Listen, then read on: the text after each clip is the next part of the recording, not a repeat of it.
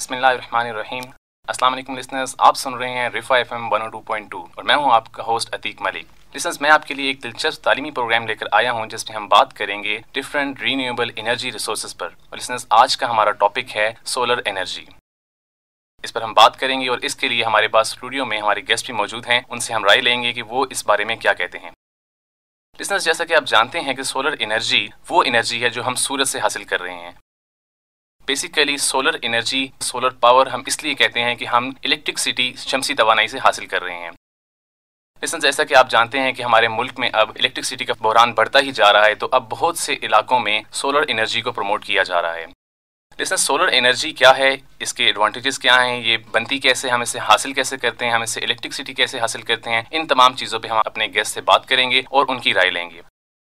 میں اپنے گیسٹ کا تعارف آپ سے کرواتا چلوں. زیشان نجم صاحب، آپ ادارہ کام seats institute of information technology میں اسسٹنٹ پروفیسر کے طور پر خدمات سر انجام دے رہے ہیں. آپ کی ریسرچ فیلڈ انرجی اور پاور ہیں. آپ ICR&D فنڈ کے ونر رہ چکے ہیں اور اس کے علاوہ فرسٹ پوزیشن ہولڈر ہیں FIP ایز اے سپروائزر. آپ نے پالیسی فار انرجی کے لیے ایک پیپر بھی لکھا ہے اور اس کے علاوہ آپ کے جرنلز میں 3 ریسرچ پیپرز شائع ہو چکے ہیں. اس کے علاوہ آپ ایسوسیٹ ممبر ہیں انصاف تھنک کے. سر، بہت شکریہ تشریف لانے کا. آپ کا بھی بہت شکریہ. سر، ہمارے لسنرز کو تھوڑا سا بتائیے گا کہ سولر انرجی جس طرح میں نے بات کی ہے، تو یہ سولر انرجی کیا ہے، سولر سیلز ہم کیسے بنا سکتے ہیں اور اس سے ہم انرجی کیسے حاصل کر سکتے ہیں، الیکٹرکسٹی ہم کیسے حاصل کر سکتے ہیں. بسم اللہ الرحمن الرحیم. ایک دفعہ پھر میں آپ کا شکریہ ادا کروں گا کہ آپ نے مجھے یہاں بلایا. سب سے پہلی بات تو یہ کہ اللہ تعالیٰ کی طرف سے الیکٹریکل انرجی کو حاصل کرنے کے بہت سے ذرائع ہیں. اس میں سب سے اہم ترین جو ہے وہ سن لائٹ ہے. ٹھیک ہے. کیونکہ سن لائٹ بیسیکلی ایک انرجی کا سورس ہے جو کہ کلین ہے اور ساتھ ہی ساتھ یہ ہمیشہ کے لیے یعنی انفینٹ ہے اور انڈیفینٹ پیریڈ آف ٹائم کے لیے. ٹھیک ہے. ہیومنز نے اس چیز پہ بہت عرصے بعد سوچا کہ وہ سن لائٹ کو ٹیپ کریں. حالانکہ اگر یہ کافی عرصہ پہلے اس چیز کو کر لیتے تو آج ہمارے سامنے یہ انرجی کا کرائسس سرے سے ہوتا ہی نہ. اب سب سے پہلا جو آپ کا کویسچن ہے کہ سولر انرجی کیا ہے، بیسیکلی یہ انرجی آف دا فوٹونز ہے یا energy of the sun light ہے. ابھی یہ بھی انٹرسٹنگ ایک فیکٹ ہے کہ سن لائٹ کا بہت کم حصہ جو ہے وہ ہم تک پہنچ پاتا ہے. لیکن اللہ تعالیٰ کے مختلف احسانات میں سے یہ بھی ایک احسان ہے کہ جتنا حصہ پہنچ پاتا ہے اس کو بھی اگر ہم پراپر یوٹیلائز کر لیں تو ہمیں بہت سے فائدہ. بالکل. اچھا، اب سولر سیل کی جو آپ نے بات کی، بیسیکلی الیکٹرانکس کے ایک ادنا اسٹوڈنٹ کی حیثیت سے میں آپ سے یہ کہوں گا کہ یہ ایک سمپل PN جنکشن ڈائیوڈ ہے. صحیح. ٹھیک ہے. اس کو بنانے کے 7 سٹیپس ہیں جن کو میں پھر آہستہ آہستہ سے آپ کو ایکسپلین کر کے دیتا ہوں. لیکن آپ کا میجر کویسچن یہ ہے کہ سولر انرجی جو ہے وہ کس طریقے سے الیکٹریسٹی میں کنورٹ ہو سکتی ہے. سب سے پہلے فوٹو وولٹیک ایک ایفیکٹ ہوتا ہے جس میں الٹرا وائلٹ لائٹ جو ہے وہ سولر پینل پر یا آپ سمپل سمجھ لیں کہ ایک شیشے یا مرر پر گرتی ہے، جس کی وجہ سے PN جنکشن ڈائیوڈ جو ہے وہ چارج اپ ہو جاتا ہے، وہ فارورڈ بائس ہو جاتا ہے اور الیکٹرانز فلو کرنا شروع کر دیتے ہیں. اس الیکٹرانز کی فلو کرنے کی وجہ سے اگر آپ اس طرح سمجھیں کہ آپ کے پاس 100 کے قریب PN جنکشن ڈائیوڈز ہیں جن کو آپ نے ایک ہی ڈائریکشن میں، ایک ہی ارینجمنٹ میں اور ایک ہی اسمبلی میں لگا دیا ہے، ان کی وجہ سے ایک ہیوج کرنٹ جنریٹ ہوگا جس کی وجہ سے آپ اس کرنٹ کو DC فارم میں بیٹری میں پھر سٹور کر سکتے ہیں اور پھر DC اپلائنسز کو آپ اس سے پاور کر سکتے ہیں. اور دوسری مزے کی بات یہ ہے کہ آپ پھر DC کو AC میں کنورٹ کر سکتے ہیں with the help of the inverters اور آپ پھر اس کو AC کے طور پہ بھی یوز کر سکتے ہیں.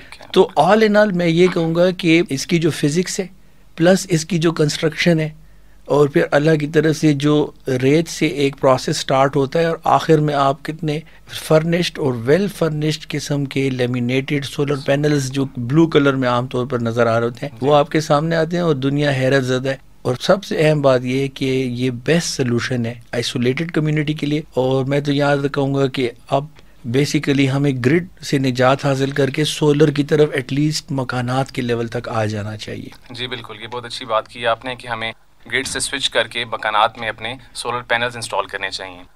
جی زیشان صاحب، یہ تو بات آپ نے بتائی کہ وہ کس طرح ہمیں الیکٹرکسٹی دیتے ہیں اور ہم کس طرح اس کو سٹور کر کے یوز کرتے ہیں. اب تھوڑا سا بتائیں کہ وہ جو انرجی ہم لے رہے ہیں الیکٹرکسٹی میں کنورٹ کر رہے ہیں وہ کتنی تعداد میں، اس کی کیا پرسنٹیج ہے ہمارے ملک میں، وہ کہاں کہاں یوز ہو سکتی ہے.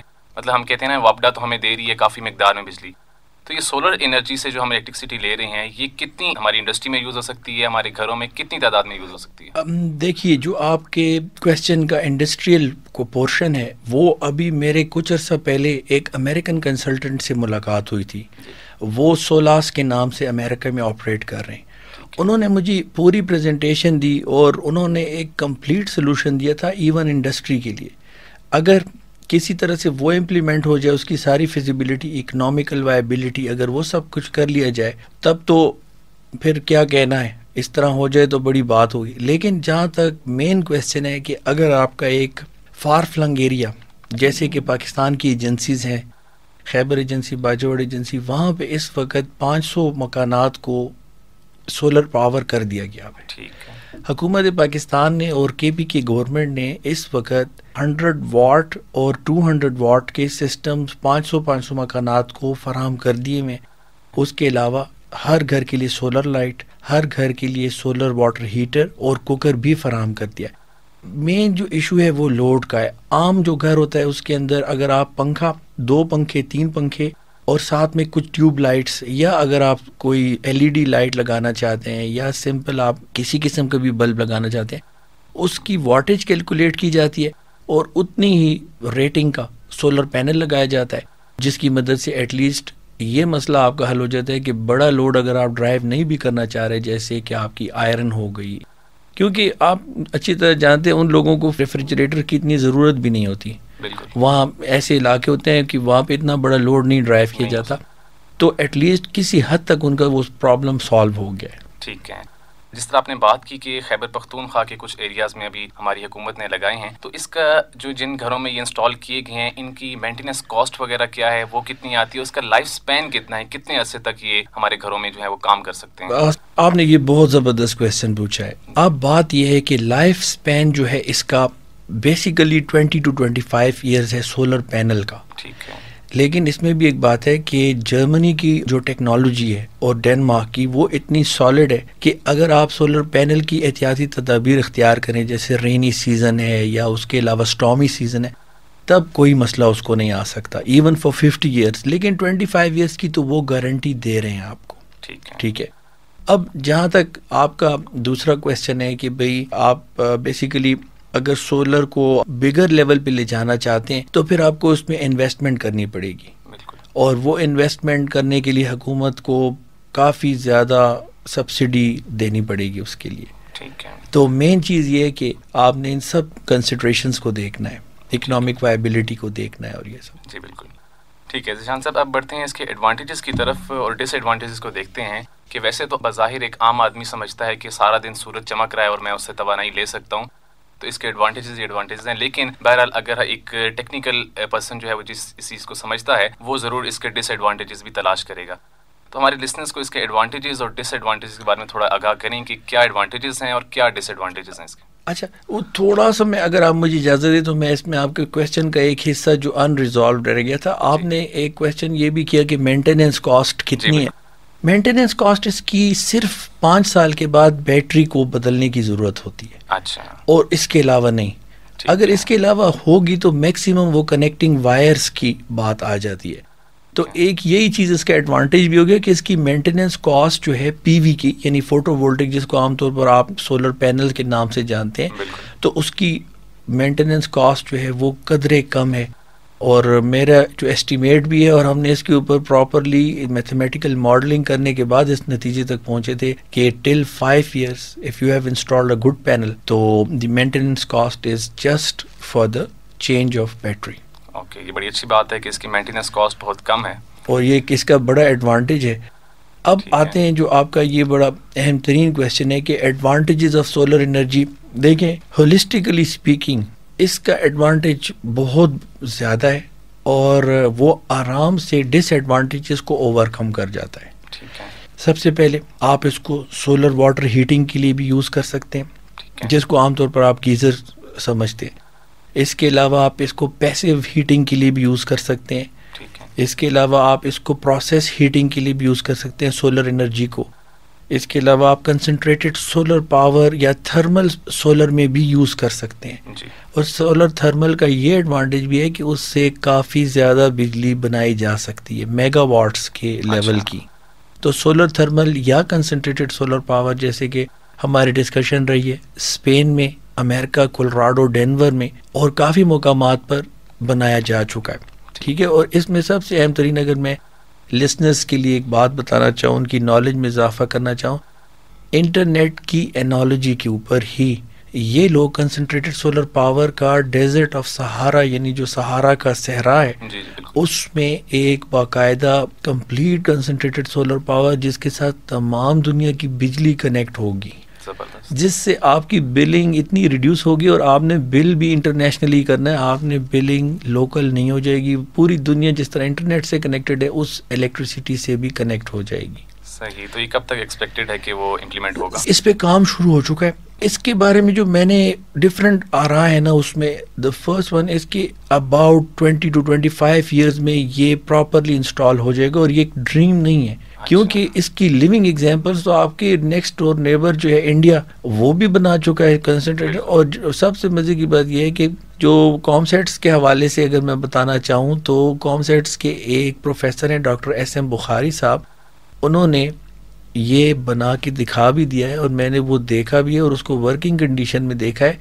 اگر ان کو بھی ہم فائنینسز پرووائڈ کر دیں کسی بھی صورت سے تو میں آپ کو لکھ کے دے سکتا ہوں کہ یہ کامسیٹس کی الیکٹریسٹی ایٹ لیسٹ کامسیٹ چک Shahzad campus will be free of the bills for ever. جی بالکل، ٹیلنٹ کی کمی نہیں ہے ہمارے ملک میں. اگر پراپر یوٹیلائز کیا جائے اس چیز کو تو بہت سے مسائل حل ہو سکتے ہیں.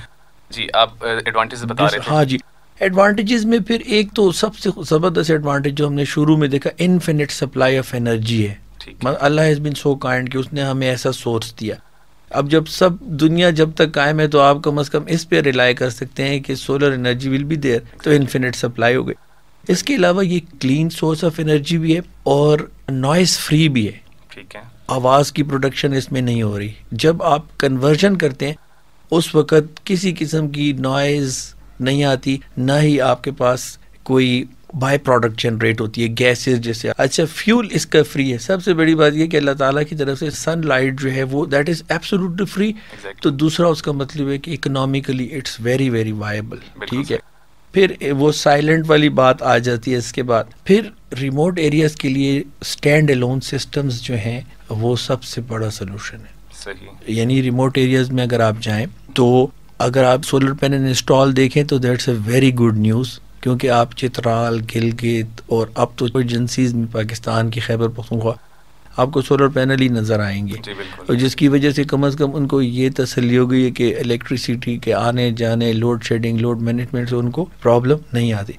ایک اور ایڈوانٹیج سولر کوکنگ کا ہے. پیکرٹ میں نے خود سولر کوکر کو یوز ہوتے ہوئے دیکھا ہے، جو کہ آپ کا نارمل جو ایگ بوائل کرنا ہے یا آپ چکن بنانا چاہ رہے ہیں تو تھوڑا ٹائم زیادہ لگتا ہے، لیکن وہ ایکسیلنٹ اس کا ٹیسٹ اور سب کچھ ہوتا ہے. اور solar cookers world over a چکے ہیں اور پاکستان میں بھی آئی ہیو سین پیپل کی جنہوں نے امپورٹ کر لیا ہوا ہے. اب بات صرف اتنی رہ گئی ہے کہ اس کو مارکیٹ کس طرح کرنا ہے. تو کوکنگ میں اس کا ایڈوانٹیج آ گیا. اچھا ہیٹنگ میں اس کا ایڈوانٹیج ہے ہی ہے. آپ بڑے بڑے ٹینکس میں پانی کو سٹور کر کے اس کو ہیٹنگ کر سکتے ہیں، اس سے سٹیم جنریٹ کرا سکتے ہیں، اس سٹیم سے اور بجلی بھی پروڈیوس کی جا سکتی ہے. اچھا ایسی دنیا میں بلڈنگز بھی آ چکے ہیں جس کی ایک پوری وال جو ہے وہ بنی ہوئی ہے ایسے پیسو سولر مرر سے، جس کی وجہ سے آپ ہیٹنگ بھی حاصل کر سکتے ہیں اور اگر آپ وینٹیلیشن کریں تو کولنگ بھی حاصل کر سکتے ہیں. یہ بڑی زبردست ٹیکنالوجی ہے یہ. ہاں جی. تو اس کے ایڈوانٹیجز انفینٹ ہیں کیونکہ آپ اس کو ابھی تو بہت سی چیزیں لائک انٹیپڈ ہیں. اگر ان چیزوں کو بھی آپ انکارپوریٹ کر لیں تو پھر دیر ول بی سیورل ایڈوانٹیجز. اچھا پروسیس ہیٹنگ میں اس کا کام ہے کہ اگر آپ کوئی اسپیشل ایک پروسیس ہے جس کو آپ ہیٹ اپ کرنا چاہتے ہیں کسی بھی انڈسٹری میں تو آپ اس کو سولر سے کر سکتے ہیں. اور سولر کیلکولیٹرز تو آپ کے علم میں ہے کب سے آئے ہوئے ہیں. یہ تو کافی پرانی ٹیکنالوجی یوز ہو رہی ہے. اور جب سے یہ ڈیزل کی مہنگائی کا شروع ہے تو آج کل اگر آپ ٹیلی کام کے آپریٹر سے ملیں یا ٹیلی کام کے ٹاور دیکھیں تو اب وہ سولر پاورڈ آ چکے ہیں. تو وہ ڈیزل کا جو خرچہ اور یہ وہ ان چیزوں سے بھی بچت ہو چکی ہے. تو انفینٹ اس کے فوائد ہیں. جی وہی جس طرح میں نے کہا کہ ایک لے مین تو اس کے ایڈوانٹیجز ہی دیکھتا ہے. ہاں جی. اس کے تھوڑے سے ڈس ایڈوانٹیجز بتا دیں کہ جو کہ ٹیکنیکل بندہ سمجھ سکتا ہے. اکثر مجھ سے میرے اسٹوڈنٹس بھی اور الگ الگ ریسرچرز بھی یہ بات کرتے تھے کہ کوئی ایسا علاقہ ہو جہاں پہ رینی علاقہ ہو یا ڈارک ہو, جیسے کہ ناردرن ہیمسفیئر جتنا بھی ہے آپ کا اور سدرن ہیمسفیئر, وہاں سویڈن ہو گیا, ناروے ہو گیا, یہ وہ علاقے کہ جہاں پہ آپ کے 6 ماہ تک جو ہے اندھیرا رہتا ہے. اچھا. تب آپ کے لیے یہ ایشو بنتا ہے کہ جب سن لائٹ نہیں آ رہی تو پھر آپ کس طریقے سے اس کو مینیج کریں گے. بالکل. تو جب سن لائٹ نہیں ہوگی تو نیچرلی آپ اس کو سٹور بھی نہیں کر سکتے. تو ایک ڈس ایڈوانٹیج وہ ٹیکنالوجی بیسڈ ہے کہ اگر آپ نے پولی کرسٹلائن سلیکان کو اگر یوزیج میں لانا شروع کر دیا, مونو کرسٹلائن سے آہستہ آہستہ اگر آپ دور ہونا شروع ہو گئے تو وہ ڈس ایڈوانٹیجز بھی کچھ عرصے کے بعد ختم ہو جائیں گے. لیکن اس وقت تک میرے ریسرچ کے مطابق بھی اور جو میں نے جتنا پڑھا ہے اس میں یہ ہے کہ 4 دنوں تک بیک اپ دے سکتا ہے آپ کو. اگر بارش بھی ہو یا اندھیرا بھی ہو تو ان the absence of sun light you can get the back up for about 3 to 4 days. صحیح. مطلب یہ وہ ڈس ایڈوانٹیجز ہیں کہ جو کہ اتنے سویئر نہیں ہیں, ہم ایڈوانٹیجز ان کو کور کر رہے ہیں, ایزیلی اس کو کور کر لیتے ہیں. ذرا یہ بتائیے کہ پاکستان میں ہم دیکھتے ہیں کہ اتنی ہیوج اماؤنٹ میں انٹینسٹی میں سن لائٹ ہے اور تقریباً 8 ماہ تک جو ہے ہمارے پاس وہ گرمی کا سیزن رہتا ہے, گرمی شدید ہوتی ہے. تو کیا وہ فیکٹرز ہیں کہ جو کہ ہنڈرنس بنے ہوئے ہیں, ہماری پروموٹ نہیں ہو پا رہی ہے ٹیکنالوجی پاکستان میں, آپ کیا سمجھتے ہیں؟ دیکھیے عتیق صاحب, میں آپ کو اس کا بالکل کلیئر آنسر دوں گا. وہ ہے کہ پاکستان کے لیے پی وی سے زیادہ سی ایس پی کا سلوشن سب سے بہتر ہے. اچھا. آپ نے فرمایا کہ 8 مہینے تک رہتی ہے اور بالکل یہ صحیح بات ہے, اور پاکستان ویری گڈ ریجن میں آتا ہے. بالکل. انڈیا ایکسیلنٹ سنی ریجن میں آتا ہے, پاکستان ویری گڈ سنی ریجن میں آتا ہے. آپ کو کنسنٹریٹڈ سولر پاور کے لیے ایک بڑا لینڈ لے کر اور اس میں آپ نے کلیکٹرز لگانے اور اس کی مدد سے آپ نے الیکٹریسٹی جنریٹ کرنی ہے. اس کے لیے جو فنڈنگ ہے دیٹ از دا ہنڈرنس. اب گورنمنٹ جو ہے اس کو سیریسلی نہیں لے رہی, وہ سمجھتی ہے کہ بھائی ہم لوگ جو ہیں کوئی شارٹ کٹ حاصل کریں گے, ایسا ممکن نہیں ہے. یہ لوڈ شیڈنگ کا مسئلہ اس دن تک حل نہیں ہو سکتا کہ جب تک سیریسلی گورنمنٹل اور نان گورنمنٹل آرگنائزیشن جو ہیں وہ اس میں پیسہ پٹ ان کریں, اس کے بعد ہی اس کا کوئی نتیجہ نکلے گا, پازیٹیو نتیجہ نکل سکتا ہے. تو سورج کی جو موجودگی ہے وہ کنسنٹریٹڈ سولر پاور یا سولر تھرمل کو جس کو عام طور پر ہم جانتے ہیں, تو وہ سب سے بہترین سلوشن ہے پاکستان کے سیناریو میں. صحیح ہے. تو آپ کی ریکمنڈیشن بھی یہی ہوگی کہ گورنمنٹ کو ایکشن لینا چاہیے اس کے اوپر؟ ہاں جی, اس کے علاوہ گورنمنٹ کو ٹیکس کریڈٹ بھی دینا چاہیے اور امپورٹ ڈیوٹی کو ختم کرنا چاہیے. ٹھیک ہے. اور ساتھ ہی ساتھ ان کو ایسی پالیسی اور ایسی لٹیگیشن کرنی چاہیے تاکہ اسٹینڈرڈائزڈ ہو جائے یہ سسٹم. صحیح ہے. کہ کل کلانک جو ہے کوئی ایسا میٹر نہ ہو کہ کہیں پاکستان میں جیسے کافی چیزیں جو ہیں وہ دم توڑ جاتی ہیں, تو وہ پالیسی پہلے سے ایسی بنائے, اس کو لیگل فریم ورک کا حصہ بنائے تاکہ فیسیلیٹیٹ ہو. جو امپورٹرز اور ٹریڈرز جو ہیں وہ تو اب بھی کام کر رہے ہیں, لیکن ان کو فیسیلیٹیشن ہوگی تو وہ کافی بہتر طور پر کام کر سکتے ہیں. اور پرائیویٹ سیکٹر اس میں بہت بڑا رول پلے کرتا ہے. آل اوور دا ورلڈ اگر آپ دیکھیں تو سولر کے حوالے سے سب سے بہترین سلوشن یہی آتا ہے کہ اس کو آپ نے اکنامیکل وائبل بنانا ہے. بالکل. اللہ کرے کہ پاکستان میں جلد ہی یہ سولر پینلز پروموٹ ہوں. تھینک یو زیشان صاحب. جی لسنرز, آپ نے سنا کہ کس طرح ہمارے گیسٹ نے آپ کو سولر سیلز اور سولر پینلز کی کریشن, فارمیشن اور اس کے ایڈوانٹیجز کے بارے میں بتایا, اور انہوں نے ریکمنڈیشن بھی یہی دی کہ پاکستان میں ہمیں ایک تو ڈومیسٹک لیول پر بھی اس کو خود بنانا چاہیے, جو لوگ تھوڑی بہت نو ہاؤ رکھتے ہیں الیکٹریکل انجینئرنگ یا میکینیکل انجینئرنگ کی, اور اس کے علاوہ ہماری حکومت کو اس پہ انیشیٹو لینا چاہیے کہ فنڈنگ پرووائڈ کرنی چاہیے تاکہ یہ ٹیکنالوجی ہمارے ملک میں پروموٹ ہو سکے. اسی بات کے ساتھ اپنے پروگرام کے اختتام کی جانب بڑھتا ہوں. اپنے ہوسٹ عتیق ملک کو دیجیے اجازت. اگلے پروگرام میں نئے ٹاپک کے ساتھ حاضر ہوں گا. اللہ حافظ.